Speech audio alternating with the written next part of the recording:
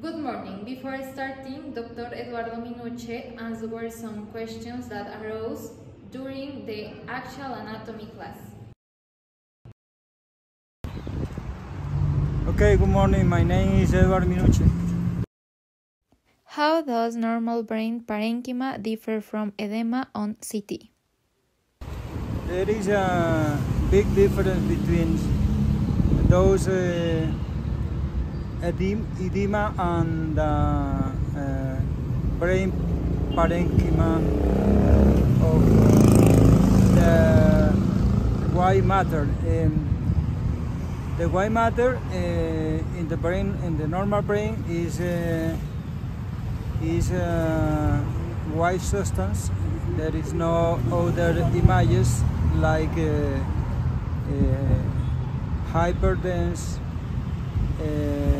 or hypodense, and the edema is a lesion that you can see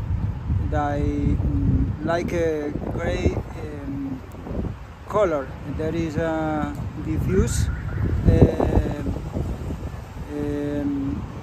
dissemination of the image in the brain, maybe in the one hemisphere or in both hemispheres. It depends. In which cases is it recommended to perform a CT scan of the head with contrast, and why? I would like recommend to do a CT scan with contrast always in the evaluation of the lesions of the CT of cranium or encephalus, because if you don't use contrast IV, you cannot see the lesions. The contrast maybe enhancement the lesions around the lesion primary. It forms a ring around the lesions. That is the reason because we can use contrast. What CT findings might suggest a subdural hematoma versus an epidural hematoma? You can see in the CT scan a lesion in the peripheral of the brain. There is a typical image that hypodense, the lesion is move the brain to the interior. The lesion is always exterior, extra-axial, and the brain is moved to the middle line of the brain. That is typical of the subdural lesion.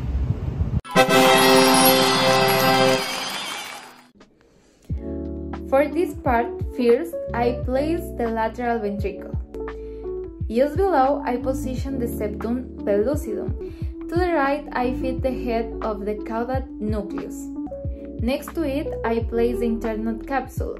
Following that, I add the left lentiform nucleus. Now, I position the insula, a hidden brain structure involved in perception and emotion. Moving forward, I fit the optic chiasm. Right next to it, I place the supraclinoid internal carotid artery. Now I move to the skull base and place the sphenoid body. Beside it, I add the anterior clinoid process. I carefully fit the medial and lateral pterygoid plates. Next, I position the infratemporal fossa, a deep region housing important nerves and blood vessels. Let's piece together this sagittal brain CT scan, one structure and at a time.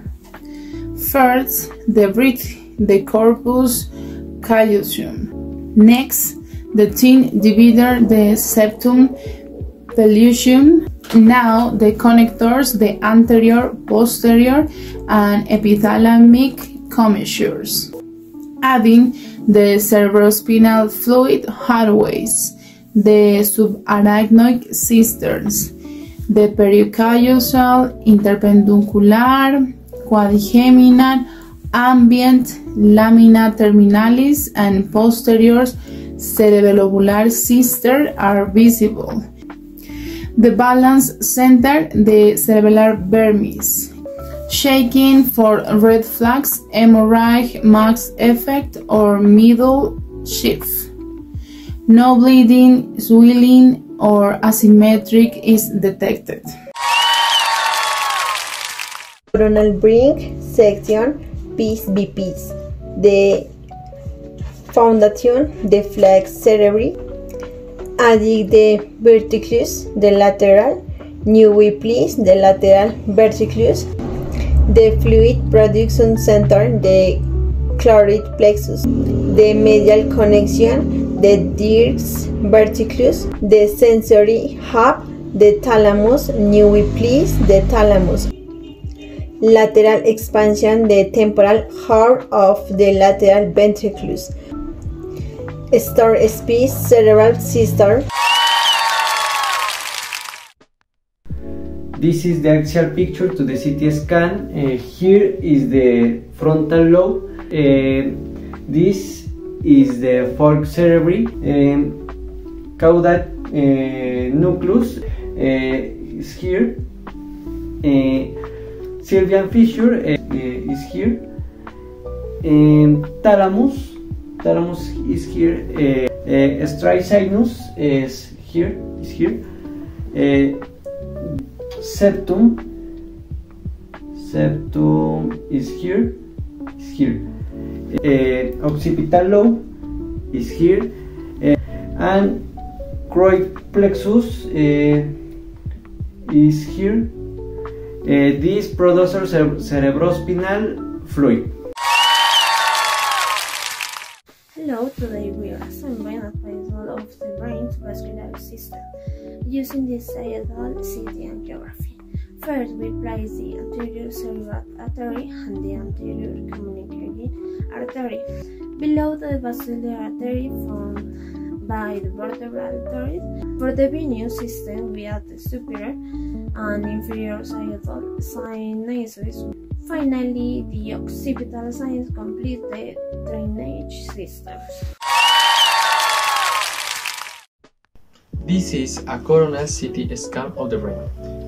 This imaging technique provides a frontal view and allowing use to examine various anatomical structures. In first place, we have the ventricular system. We have the lateral ventricles. This produce a cerebrospinal fluid.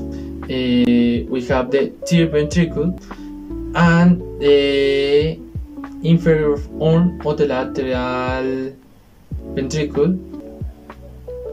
In second place, we have the subcortical structures, the thalamus. This acts at the brain and relay station. In third place, we have the midline structures. We have the corpus callosum, the superior sagittal sinus. Almost, we have the brain structures, the midbrain or cerebral peduncle region.